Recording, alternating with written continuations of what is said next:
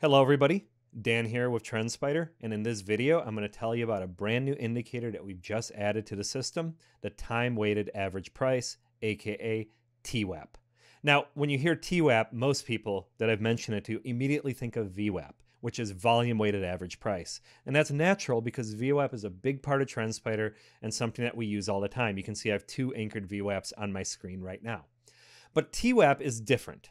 TWAP is an indicator that is traditionally used by banks or large professional trading organizations in order to spread out large orders over time so they don't negatively impact the price of the asset they're buying or selling.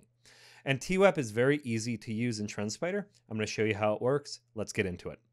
First thing I'm going to do is I'm just going to right click and remove all the VWAPs from my screen because I don't need those right now.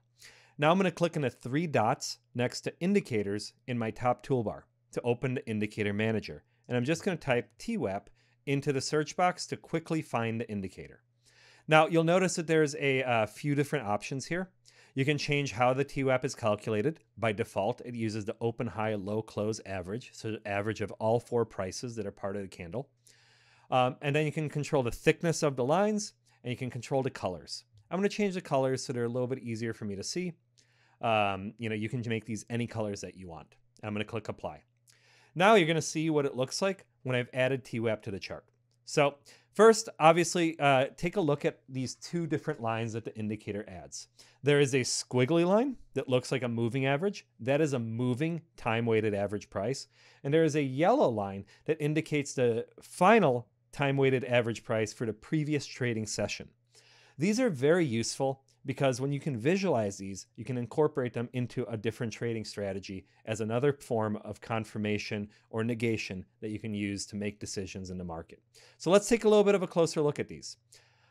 So the first thing you're going to notice is this chart, which is Twilio here on the 5-minute time frame, is in an obvious downtrend. And you can see that the TWAP is being reset at the start of every trading period, right? So every day at the beginning of the day on the very first candle, it calculates from a cumulative basis of 0. That is reset every day. And you can see the yellow lines indicate where TWAP ended at the very last candle of the previous day. By looking at it very simply here, you can tell that we're in a downtrend, right? Because price is unable to trade above the yellow lines and it spends most of the time during each day below the white line. If we move back a little bit in this chart and we can look at this little pop here, right? You can see what an uptrend looks like, at least a short one, right? You have price trading above the TWAP, the white line, more than it does below. And you can see it trading above the yellow line, which again represents the previous day's final TWAP, right? So it makes it very easy for you to tell the difference between different trend directions. Let's look at it in a different chart. And we can zoom out a little bit here and take a look. And we can see that, again, when SPY is in uptrend, the TWAP tends to be below the price action. But when SPY is pulling back, as it is right now, the TWAP tends to be above it.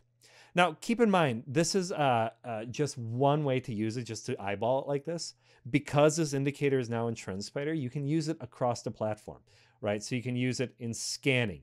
You can use it in alerts. You can use it in the smart checklist. You can use it in the strategy tester. You can also create alerts on it if you choose to by just right-clicking on it and going to dynamic price alerts and creating an alert however you want it. And if you like, you can use this indicator on raindrop charts, which introduces a volume weighting factor onto the TWAP calculation. The levels will be slightly different when you build it with raindrops. Another thing that's really cool is if you are using raindrops, you can click on the three dots and you can change this from the open, high, low, close average to the open and close average, which will give you a purely volume-based TWAP, right? Because instead of using an open and close price, because we're on a raindrop chart, we are using right and left VWAP, and the average of them is the average for the entire period. So that's one new indicator that we've just added. It's new to us. It's something that is common in order execution algorithms, but not commonly found on a chart visualized like this.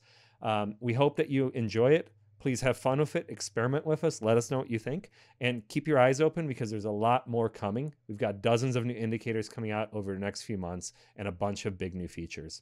Thank you for watching. Have a good day.